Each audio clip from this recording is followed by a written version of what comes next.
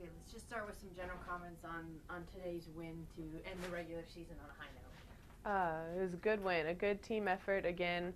You know, we were able to hold them to their lowest point total on the year. Um, we did it with defense, and that's what's going to get us through this tournament.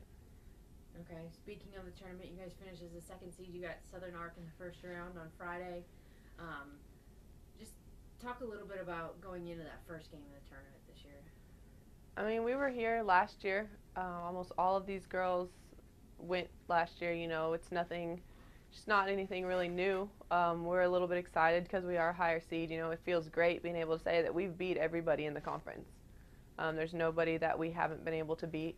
That was a big personal goal of mine. I think that's a good positive thing for our morale as a team. You know, we're excited about it. There's not much else, no other way to put it. We're excited.